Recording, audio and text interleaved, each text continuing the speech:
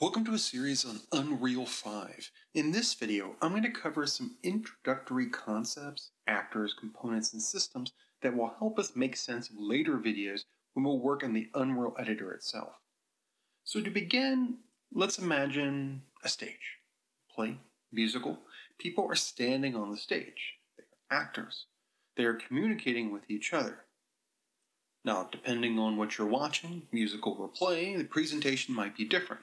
But all the actors have different roles they do, which means they have different information, different movements, different things they're doing. They're performing actions, they're actors, but some may do things and some may do less things.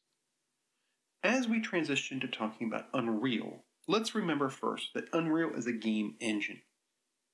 It drives the experience. Unreal also breaks down common processes into systems. These common processes include things like drawing to the screen, processing player input, processing sound, and a large number of other things. So we have common processes called systems, and we also have something called actors. So in Unreal, everything we put within a game, characters, cameras, and many other things, are called actors. And just like the actors on a stage, in a play, in a musical, some do more things and some do less things. But they're all actors. In fact, to help us better organize things, because we have actors and we have systems, we have a thing in between called components. In Unreal, an actor will always have at least one component, and this is called its root component. So we have actors, and they have root components. The root component describes what it is. So think of actors as people. The role they're taking on is what they're doing. In Unreal, we have actors. That's just a general concept.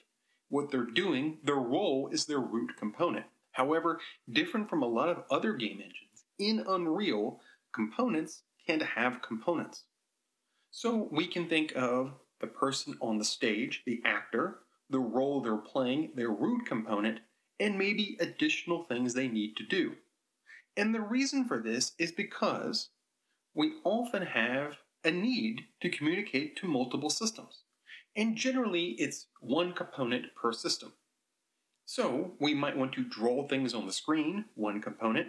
We might want to work with a physics system, a different component. We might want to move something, a third component. So when we look at player characters in Unreal, we will often see that they have multiple components. So we see things like a root component, where it is, how big it is, additional components for movement, and additional components for physics systems. This makes a little more sense if we think about how things are organized. So very briefly here, let me go over how these concepts match within the Unreal editor.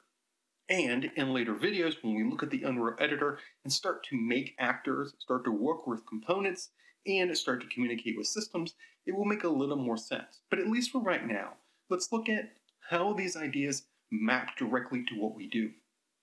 So if you were looking in the Unreal editor, you would notice something as part of the default layout. Along the right-hand side would be something called the Outliner panel. In this, it would list all of the current actors. And in fact, as part of the bottom part of the panel, it would say the current number of actors that it had loaded. And in this example, it has 59 actors loaded. We can also see here that we can group actors together in folders. And this can be really useful if we want to better organize what we're doing. We might have actors that are performing certain things together, and we can logically organize them in folders. But we'll talk a little bit more about that once we start creating actors and kind of managing them as part of a later video. Along with these actors, if we click on any of these actors, we can see its corresponding components, and of course, their components.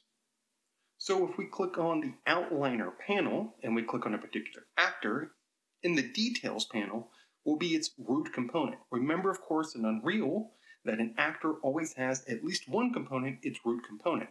But if that component has a component, we will also see it.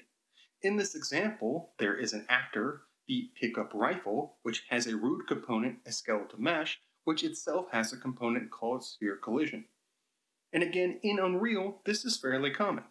But to sum up what I've been talking about in this video, we create actors in Unreal. These will always be available as part of the outliner panel. Actors contain at least one component, its root component. These are shown in the Details panel. We click on an actor in the outliner, and we look at its details in the Details panel. We have a bunch of different systems within Unreal.